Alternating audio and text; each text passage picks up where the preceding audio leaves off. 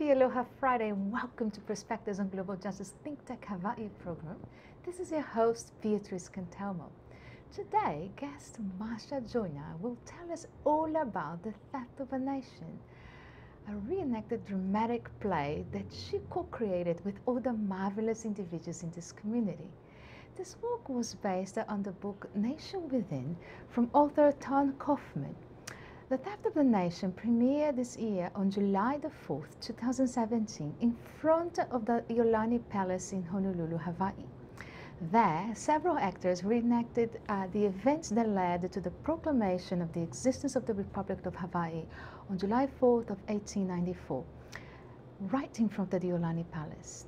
In the name of American liberty, the liberty of people of the Hawaiian kingdom was destroyed. And today we have the honor of talking more about that. Let's dive right in. Marsha, welcome to our program. Aloha. Aloha. Thank you so much. Thank you. What an honor to have you here. Okay. You know, like you always here as a host, and you do a fabulous it feels job. different to sit on this side, yes. I just forget about, are you nervous? It will be all good. Come on, two Brazilians in a house. Yes, Brazil with a Z. Brazil with a Z and a Brazil with S. So you are from Brazil, Indiana. Yes. And I'm from Brazil, the country of Brazil. So I think most people, without saying, they all know about you. But for our viewers, who are new perspectives on global justice, would you mind giving us a little blurb about your background? How did you end up here? Well, first of all, you can't do 79 years in a little bit. It takes 79 years to do 79 years. We'll do several series. The snapshot, like the 1 minute Yes, can't do biography. That. Can't do that.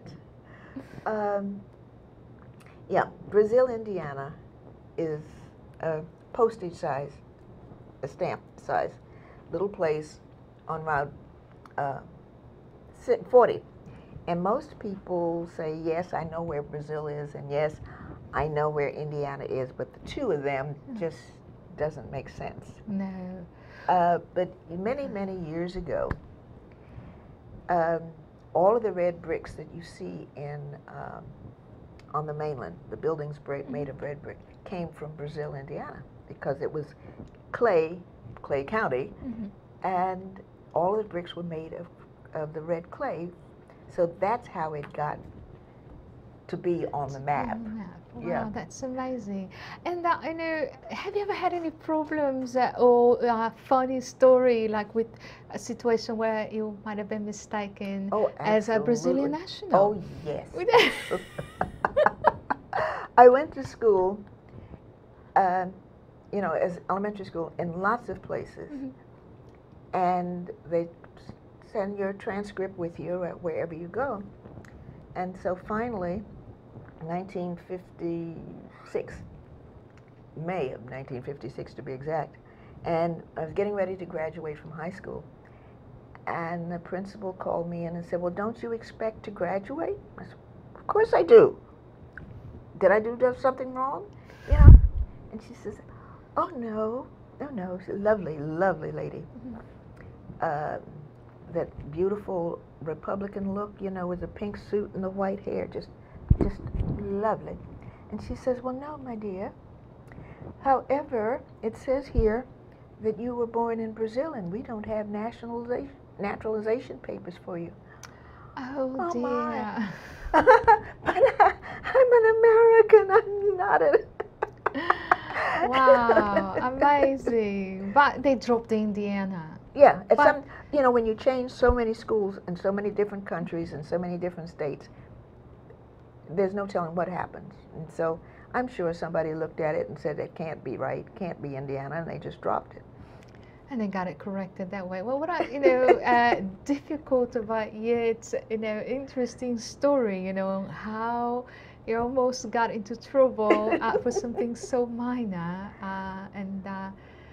unbelievable. But here we are. So, two Brazilians in a house, two activists. I hear you've been doing political activism as long as you can walk. Yes. And I think part of the Theft of a Nation is perhaps, a big way to do political activism in a very special manner. Well, the story of the Hawaiians is no different than the story of any indigenous people anywhere in the world. The colonizer's the same. So it's the music is the same, the words are different. And so it's easy to take up the cause of and where you live. This is where I live. These are the people I live with. And their cause is as valid as anybody else's cause. And when you're an activist, that's what you do. Exactly. So what inspired you to say, you know what, I'm going to write a story, I'm going to collaborate with older people to be able to tell this like it really was? Well, in 1987, I began this trip with the Hawaiians, never knowing that, where it was going to lead. We took on a fight with the American government for transshipping chemical weapons to Johnson Island. And that was the beginning. I was upset when I heard about it, and I went to the governor's office because I had a friend in the governor's office. You've got to do something. You've got to do something. You can't let them transship chemical weapons to Johnson Island. You just can't do that. And he said, well, Marsha, you're 2 years too late. And I said, what? What do you mean 2 2 years too late? Oh, the deal is done. Oh. He said, however, if it'll make you feel better, I know an attorney, a Hawaiian attorney, who loves these kinds of things. So he gave me Hayden Burgess. He said, here, call this guy. And so I did. And so we took on this cause of transshipping the chemical weapons. And then with him, he introduced me to a lot of people, of course, who came on board for this issue. And so what happened is this organization started Sacred Times and Sacred Places. And we were all learning. And we went to different places that are sacred in Hawaii and to the Hawaiian people. And so it was really about this whole learning process. So it didn't just start 2 weeks ago. It started in all those years of learning, of being a part of what was going on, of growing with the issue. So when Lynette called, and 2 weeks before the event, said, we got to do it. I said, we do? So we did. So let's talk about what was the reenactment like? How did this all play together on the 4th of July? I think for most of our viewers, they get it here, but from on the mainland or abroad, I think that there is a big disconnect between how 4th of July is celebrated on the mainland and what has happened here. Well, of course not. Yeah. And what happened here is while the Americans were celebrating the 4th of July, Wednesday, July 4, 1894, the people who had been the public safety, who declared themselves after the overthrow, and so they decided this was the time to declare the Republic. Now, they had been working on this since 1884. This wasn't something that happened overnight. They had been getting ready for this. And so it seemed that while all of the Americans were celebrating the 4th of July, that they could then, they had a constitutional convention, done in secret, of course, and then they decided that exactly at 8:30 a.m., the same time that the ships in the harbor would blow their whistles, their horns, to celebrate the 4th of July, they would declare themselves the Republic of Hawaii.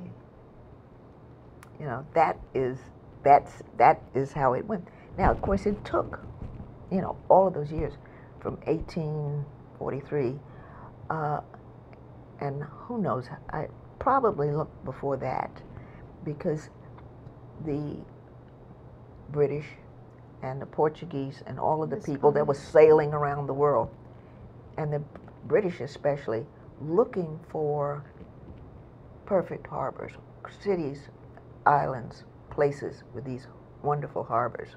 Mm-hmm. So and Hawaii is and prime harbor spot yes, in the had world. perfect, yes. And if you're sailing around the world, you need these places to refuel, to get food, to do all these things. So many of the ironwood trees that you see here were planted by sailors because that was wood when they would come in that they could use to refuel.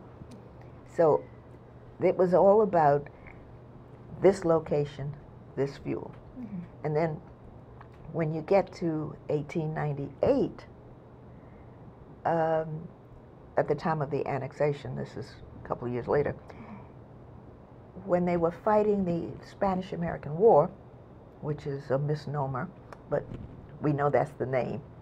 So to go from Cuba to the Philippines meant that you would go all the way around the Horn, right? You know that, yes, down the coast, yes, come all the way around and back up to Hawaii. Mm-hmm. That's a long trip. And then to the Philippines. Mm-hmm. So if you can imagine that. So it became necessary to have Hawaii as a fueling station, refueling station. So it's very, but not a very symbiotic necessity, because in the name of American independence, the kingdom of Hawaii and the people's freedom were completely destroyed and sacrificed. Oh, there was no thought given to that.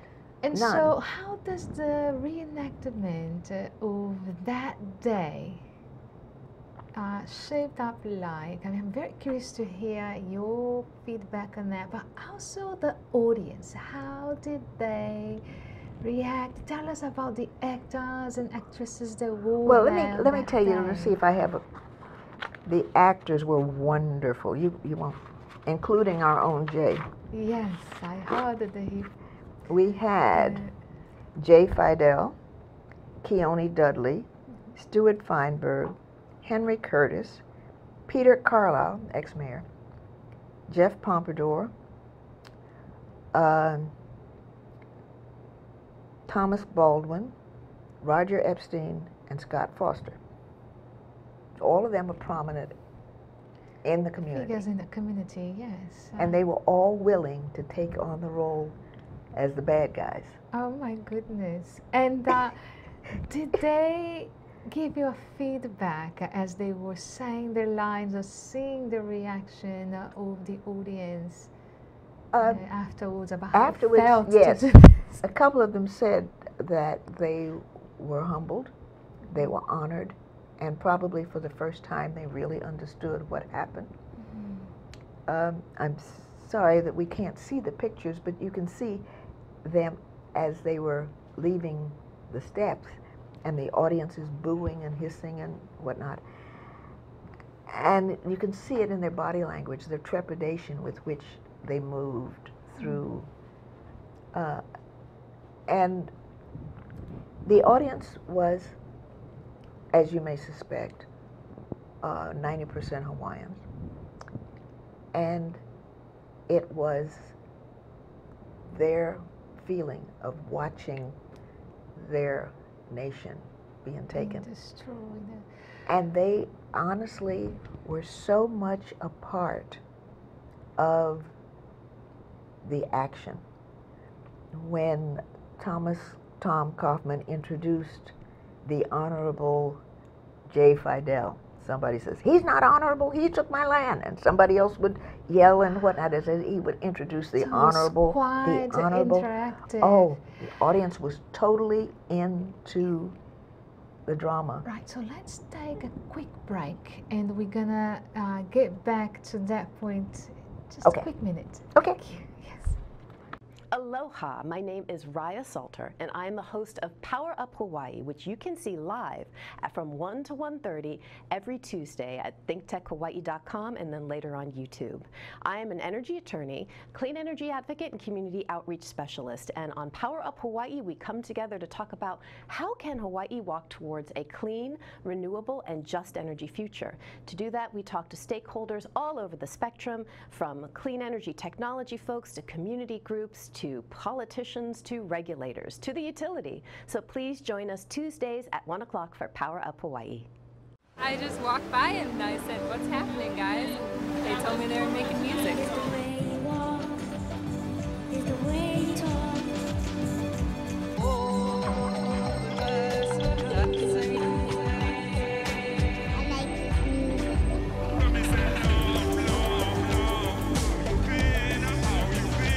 They said I could play, so any chance to play at all. You know, that's my life. I love music. Welcome back to Perspectives on Global Justice ThinkTech Hawaii program. This is Beatriz Cantelmo, and we're back with dear Marsha as we were just getting into the gold of this reenactment where 90% of the audience were of Native Hawaiian descent. So this was very personal. Very for personal. them. Very personal for them. Very personal. And we stayed as close to the actual documents in the book.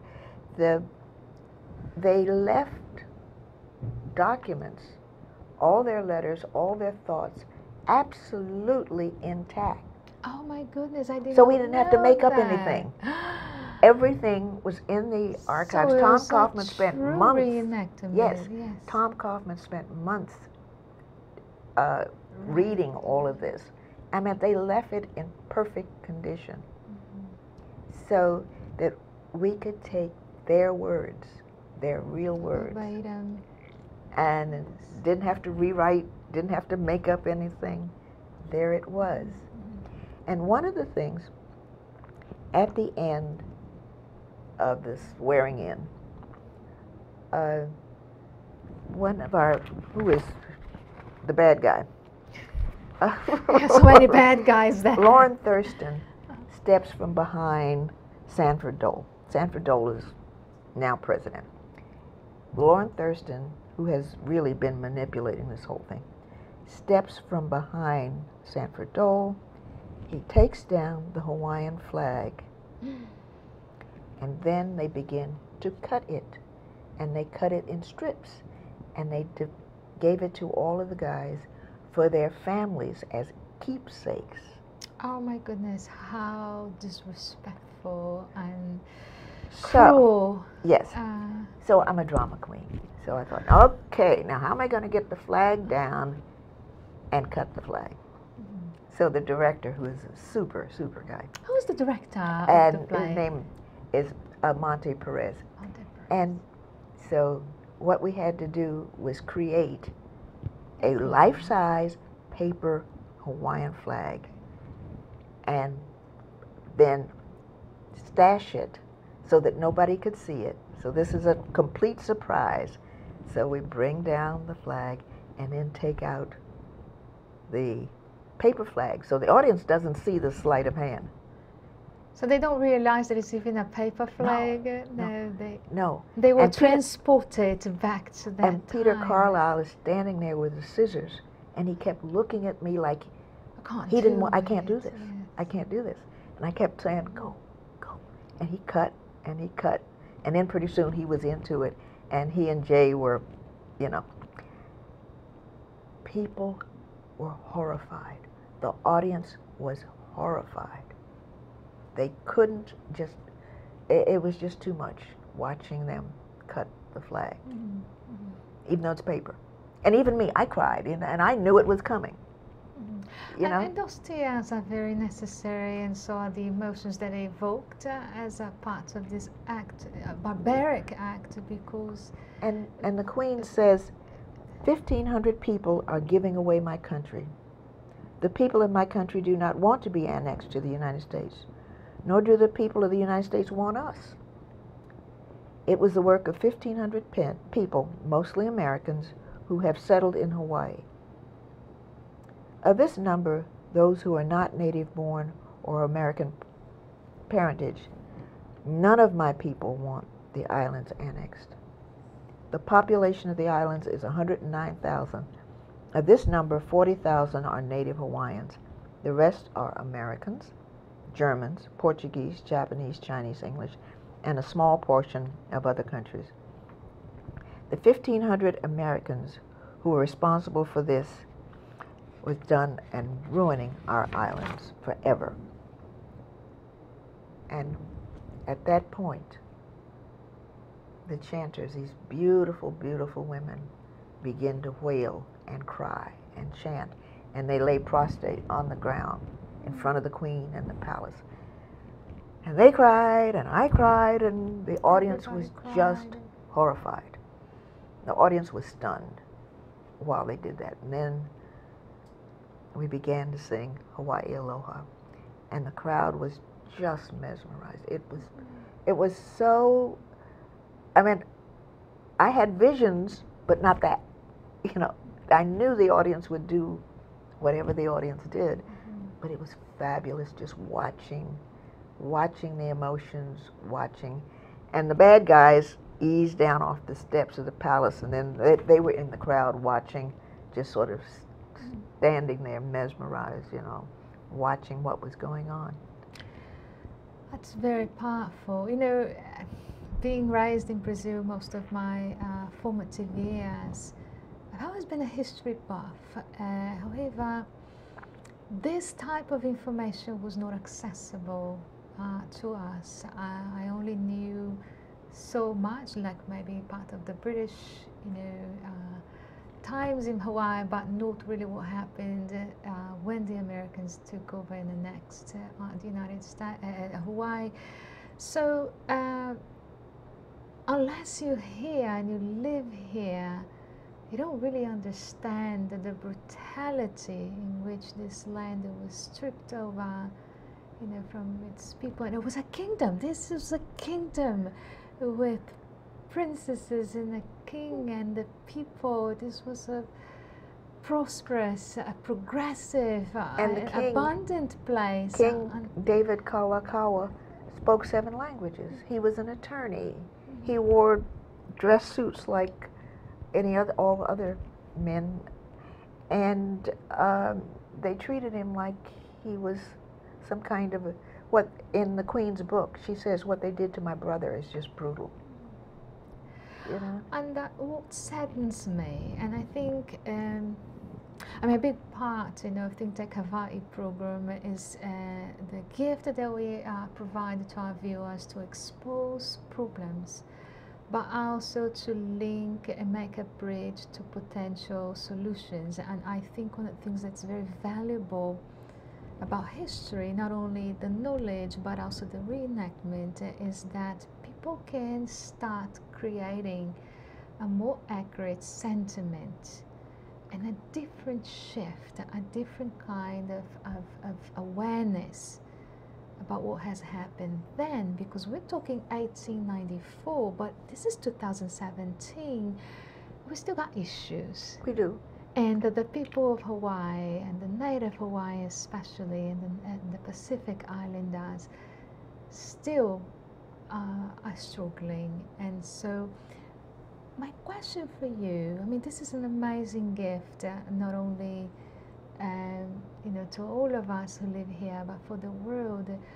What are the plans that you may have moving forward to continue to share this? This information has to be disseminated. Everybody that was in the reenactment has said, let's do it again.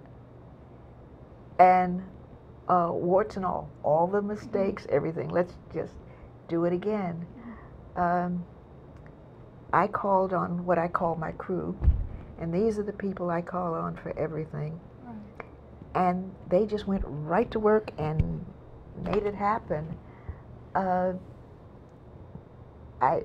There's no way to to say thank you to all of the people that, like I said, I call on, regardless of what it is. You know, I call. And they're just wonderful about making things happen. And when we got there, what, 6:30, 7 o'clock in the morning, and everybody went to work like, okay, let's do this. Yeah, I had drawn a diagram, and everybody, we did 9 versions of the script, and everybody did what they needed to do. do. Yes. Yeah. But how do we, I mean, that's the part of the intention. Do you have, I know that the intention is there to Well, be able to do December it again. 28th December 28th is the next day. is the next. But that one is in 1891. And it is all Hawaiian because there was an election in 1892, February 1892. And this was part of the getting ready to take the land, right? And all of this putting pieces. So there was this election because the crown at that time, the kingdom, was like Britain with a parliamentary. And so the piece on 1891 is the Hawaiians who understand what is going on, and it is their meeting to talk about their plans and how to deal with what they can see is going to happen. So that's December 28, 1891. Yes. So I can't believe how quickly this program came to an end. I could hear you for hours. Thank you so much for sharing such a important, difficult, and yet wonderful gift. Not only for our community, but for the world too. I think that Indigenous people's rights, are so misunderstood, and there has not been any indication, no spirit of reconciliation. We cannot reconcile without recognizing the damages and creating spaces also for local people to thrive as well.